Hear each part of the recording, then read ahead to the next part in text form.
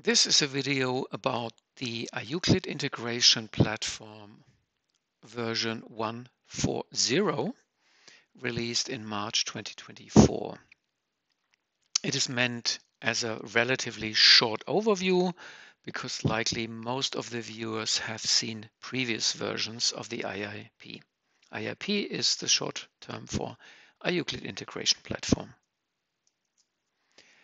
Before you start, make sure you have the correct settings entered for your IUCLID instance. So the IIP connects to a live running IUCLID. These are my values I'm using. Currently, this is IUCLID 6 version 7. The next release of the IIP, planned for May 2024, will support the next major IUCLID release, planned for end of April. By the way, this IIP release is a release as a part of a series. We are planning new releases at least until mid of 2025. So please make sure you are following our developments. Before we start, I also want to point out the updated online help manual. So when you are on the home button, please click on the help here, the help menu. You get access to the online help, and especially the first chapters will provide explanations in more detail to the keyboard entry and keyboard navigation, which is a major difference to the last release. I cannot explain all details in this video. So let's start looking at a data set, and I've chosen a substance. It's very similar for mixture and template. So here is a sample data set, IIP demo 1.4.0. And if I want to access now the documents inside of this data set, I need to use what we call the breadcrumb here, breadcrumb navigation. You see here the IIP demo is highlighted. It's the active substance, and the complete document list is offered as a possibility for navigation downwards. So if I click this, it turns red, and now I see the complete document list, which currently consists of those 1, 2, 3, 4, 5, 6 documents. So now let's have a look at how the interface looks like. Again, on the left side, you see the listing of the documents or the entities. If you need more space, you can, of course, move those sliders. On the right side, you see what has been selected in the leftmost part. So in this case here, the OHD 855 residues in rotational crops, which is a relatively complex document. This is the reason why I show it. The document is actually empty or almost empty. What we see in this middle pane is what we call the document map. It shows you the structure of that document in this current form. So I quickly I scroll down. You see the fields, and in bold you see the blocks, or if you have tables, you can also see the tables. And as I just demonstrated, if you click on the left side, you get the respective field on the right side directly highlighted. This avoids that you need to scroll up and down and lose the context. Here you directly see in what context you're in. It also works the other way around. So I scroll up here, I click here, and I see where I am in this tree view. This gets more clearer if I actually hide the values. So then the structure here gets clearer. And now I can click on the left side and I can navigate between the different blocks. So this is especially useful when you have multiple repeating blocks. And can directly access it without scrolling. One thing to show you is, you may wonder what those blocks mean. These are indicators when you have actually any data in the block. So let's just type in some dummy data. I'll come to data entry in a second. Portion ID 2, whatever this means. So now you see this has become active. Again, another example, if I type in something here, the respective icon will get activated. So using those indicators, you can have a good overview in what state the actual document is, whether it's relatively new or what part is filled. Good. For data entry, I want to show and use other documents, but it basically works the same in all types of documents. That's no difference. It's just for demonstration purposes. Let's go to this document. Let's load it. You see there is some data in there. What is new in this release now is the possibility to use and navigate in this table similar to an Excel sheet. I can just type in some information, some dummy information, like you would do this in an Excel sheet. To do the demo, let's just delete the tables, add a new line. And for those of you knowing IUCLID, you can imagine what this would mean in IUCLID. So let's take some data that you have in your in-house system, in-house, either in Excel or in Word, and you have this prepared in a structure that is matching to what is needed here in IUCLID. Please note, you find no reference to IUCLID codes, so there is no 8576 for a code in IUCLID. There are no UUIDs.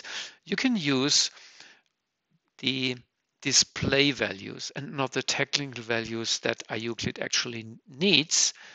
The IIP takes care with individual field validators, and I now paste, with their individual field validators to convert what you actually paste as a string into real internal values. So I now have a couple of errors. Why?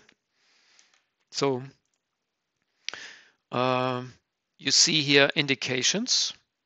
There is no document gap 3. Yes, this is correct. So let's simply change this. Sorry, wrong key. Just change this to gap 1. You can just correct the value in here. The validator is running and the field gets white, so the field is correct.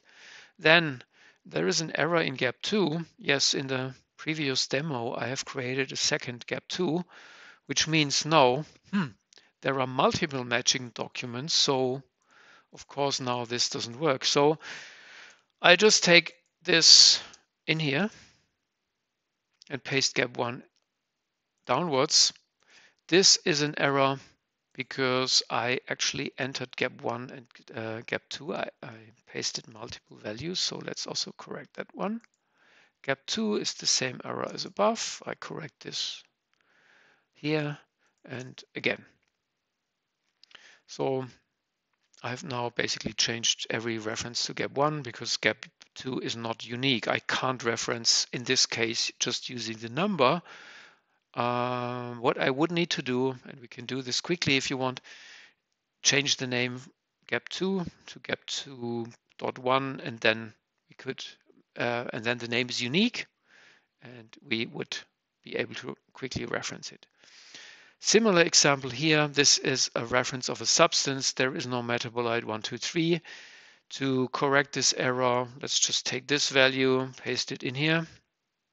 And I do this now using my clipboard, similar to Excel, and correct the value. But I can also go in there and just delete values as you would expect it in Excel. Now, this is apparently an error in the unit. So let's also change that. So what I just demonstrated is you can paste in data in tables. And when you see there are errors, you can directly fix it. Of course, now you can continue working. I can again put in gap 1. I put tab and I can type in those values and continue. So this is very Excel-like, and this is the idea to make this a data-driven application, a form-based application, where the access to the data is very intuitive and without many mouse movements, mouse clicks, and so on. Now, what you may have noticed, I have actually typed in a value here for pick list. So this is a pick list either allowing parent or metabolite. You can really type in a pick list value. And actually you can do a little bit more. Sorry, you can just type in a substring and it will do a substring match. And if the substring match is unique, it will replace it will select the full value and put it in for you. Let's see if this works here as well. It's also not specific for lower and uppercase, so you can type it also in lowercase. For pick lists with so-called open pick lists, which have pick list values but also allow other values, as indicated in the upper cell, you get an indication when you type in a deviation. You get an indication using, sorry, didn't want to do that, just hit the wrong pasting key. You get the indication that this is a deviation. Again, here you can also start typing in your range. Now, what do you do if you don't know those values, those pick list values? I will show you in a second. You don't need to guess. But to do so, let's go to another document. Let's save this first. So now you could check in IUCLID what we did. So you see here the actual references have been resolved. These are now the real references to the document, or here the actual substance. So the text is being transferred to a real reference, or here we have transformed this to a real pick list value, and also here to a real range. Here you cannot, for example, type in the unit in contrast to IIP. So this has all worked. Of course, what you can do is you could change here, and let's do this and show you the effect. New remark. You can change here as you here, and then we just do an update here, a refresh here, and you get the new remark here. So you can work with both interfaces. It's the best of breed because IIP supports many things, but not all. So we have some restrictions what field types we support. For example, there are restrictions having multi-pick lists fields or some other complex field types. And there you can still do the work in IUCLID. Now let's go to another document. Let's go to this gap document. Let's unhide the fields. Let's go to the second one because this is still empty. I want to show you how to paste information in a block. So now this is block pasting. A similar scenario, imagine you have prepared data in-house in already matching format. You see here, you just have plain strings, nothing special. There's nothing behind. This is really plain Excel. So you just copy this range, Control C, you go back to the IIP interface, you go on this cell and you paste. So interestingly, again, this is now a conversion that has taken place. Let's save this first. The conversion we see better if we now activate something which I have deliberately hidden so far, which we introduced, which are these so-called advanced editors. You see those this button up here. You can turn it on and off either by clicking or with a Control Q as a toggle, as a keyboard shortcut. Now let's go into this field and you see now the range. This is a range field which we have copied from here. Sorry, from here. That's the field we just took this. Let's just redo it. I just paste it back in here. And now this has been automatically disassembled in its individual elements. So if you are not happy with that, for example, you don't know what the individual qualifiers are, you can now press, if you are in this edit mode, tab, and I'm not using the mouse key right now. Again, space. These are the standard commands in Windows applications. Now, that part doesn't fully work yet, the arrow keys, but you can select the qualifier here. Again, tab. I could change the number if I want to 0.4. Now watch, if I press tab, the 0.3 here will be updated to 0.4. Here the qualifier, again, space. Now keyboard arrow key up down. I confirm with enter. I press tab. I change the value to 0.9. Again, tab. And here are the possible units, and I can use the arrow keys to change the unit, and here we go. So again, either you prepare this information, let's take it out. Again, you prepare this information in just a field, copy it in, just do delete now the value.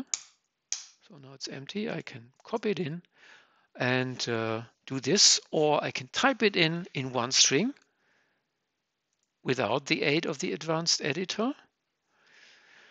And then I get an error if it's not working. Or I use the advanced editor to see, okay, this actually has been a valid unit. I didn't know that. Or you can use the advanced editor for value assistance. This is currently supported for ranges, quantities, and of course we have also pick lists. Now let's go to pick lists, a meaningful one. Let's go back to residues in rotational crops for a more complex one. So for a crop, or no, type of crop, so here with space you get the pick list values. Again, you can use the mouse to check this. So here you see this is quite handy to quickly fill in the data. Again, you can also decide if there are some if you know what to do, you can start typing in and then press enter. It will autocomplete. Okay, now it is a bit of a problem of embedding text fields into other single line of fields like the pick lists, because in a text field, if you press enter, this is actually a new line. So this is a bit of a change in navigation, which you need to know right now. We may change this in the future. But what we do is to avoid that if you start entering data, that the whole display will be used up. We have a maximum height here. This is a bad example because let's again Control A, selects all, deletes everything. This is a very small field with 222.5. Let's look for a large field. So this is a very large field with 32,000 characters. Let's go for that one because here apparently IUCLID expects a lot of text. So I enter some dummy data here. What you notice here right now is this key has appeared during typing.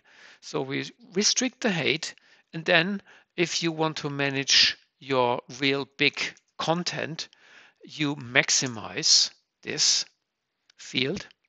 We are now still in this field. You still see it highlighted, so you know where you are. Crop information history, you also find it displayed here. So now you can go whatever to a dummy document. And let's say this is relevant information. You can put it in here. This is not a rich text field, so it gets converted. But just to show you, and it also shows you, or it showed you, sorry, here how many characters you've used up.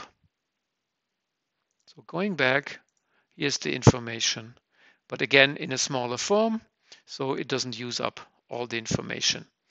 Again, this gets clearer when we come to rich text fields. Let's go to rich text fields, which are down here.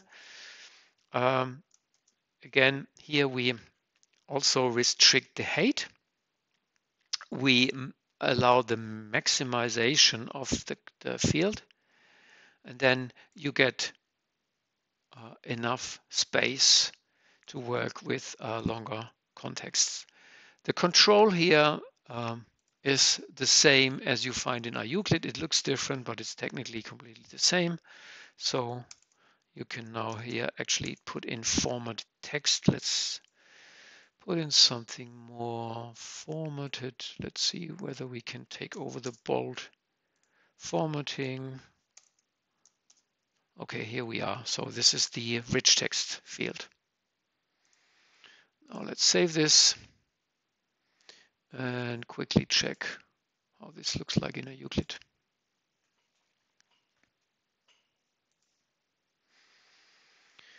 So this is where I need to scroll down, and this is what we've just entered. And you know, this is one of the problems in IUCLID, that those editing fields are relatively small and get small when you get out. Again, they reduce back to this tiny size. Okay, final thoughts here on editing. Analytical methods is a very complex document. Here the overview is very handy, and also the ability of resizing, because as you see here, the tables really become very complex. And to demonstrate you that we are really robust, I just deliberately take some garbage data. I take any type of data, paste it in to show you that something reasonable comes out. So this, of course, a text field takes everything. This pick list is apparently an open pick list, accepts it, but with indications this as well. So you see the validation is really robust. It tells you exactly the status. And now, if you have validation errors, you cannot save. Good. Now let's switch to the final import part. Again, this hasn't really changed compared to the previous version, just a little bit of layouting. So I keep this part relatively short. The IAF format is a CSV type of format. Let's see, do I still have the one example in here? Okay. No, I don't have it. Let's open it as an example. So, excuse me. This is an IEF example, as you can see, it's not It's not made to be user readable. It's made to be auto-generated. In upcoming releases, not clear when, we will support XML and or JSON. This is currently being under development and evaluation. As you see here right now, this is the actual packed data which we have seen before. So here are the scenarios and the remarks we've put in. Actually, I created this data by an exporting function in IIP. So this format is for export and import as well. Apologies. Now, I have already, now let's do this again. I can now load an IEF file, which I have prepared in an in-house system. It checks whether the formats really match. So this IEF file was created with an IUCLID version 6.7.10.1 in mind. The target version is the same, so it should work. Otherwise, there may be issues. You know, IUCLID format versions can change. So we now have imported 5 jobs as part of this one file. So each entity in this file is considered a job. If I click on here, notice that the right side changes coloring to blue. Jobs are indicated as blue. And I can now preview this job in the same manner as I would look at it as an IUCLID document. So we use the same form. It looks as an IUCLID, but it's not. It's a preview. And you can use this preview in order to see, and let's look at another document. This is again the job information, and you can see, hey, I actually have already 3 gap documents in my data set where I want to import into. Again, we want to import into IIP demo 1.4.0. We have seen we have 3 gap documents. So what do I do now? The IIP tells me there are potential update candidates. And if appropriate, it will suggest you an update candidate if the type and the name match, as in this case, it will suggest, yes, we suggest that you update this respective IUCLID instance because it has the same type and name. Unfortunately, there are no other mapping attributes here for documents. If you do the same thing for, let's say, reference substance, you can use cus number and cus name for information on how mapping candidates are determined. Look at the documentation here. So going back here to the documents, this document would now be, if I apply the jobs, sorry, this job would then be a replacement of this gap1. It would overwrite it. This gap2 document would create a new instance indicated by the plus because the name does not uniquely match because we have 2 gap2. So what I can do right now, if I click the lower part, and now I turn to the red color again, I can preview what is in IUCLID, and I'm now really looking in IUCLID. Here is the IUCLID UUID, and if I click back up here,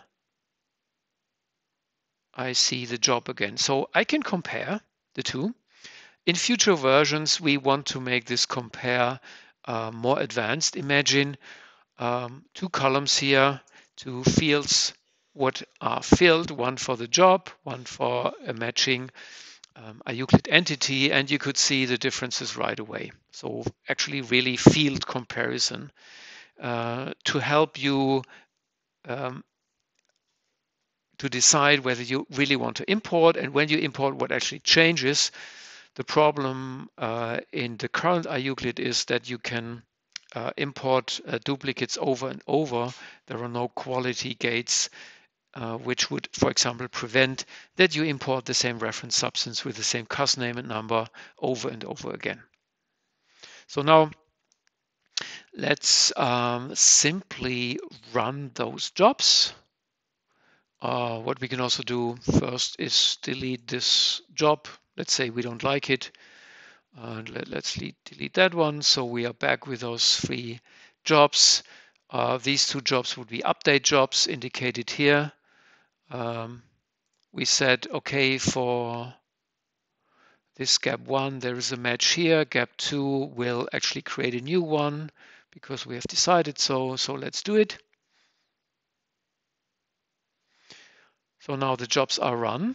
Let's simply go back here to the respective substance dataset. Let's go complete. And now we need to do a little refresh. This is a minor issue. This should come automatically. And here we are now with our new GAP2 document. Okay, so this is a very quick overview of the new functionality. If you want to contact us, please do so. Please download and use. If you find any issues, please be so kind and report them. You have some predefined email lists available here. And also if you think and you have any ideas and suggestions for future enhancements, you can also supply your ideas. Thank you very much for your attention. Stay tuned. The next release is planned for May, and subsequent releases will be available every, let's say, 2, 3, 4 months with new functionality. Thank you and bye-bye.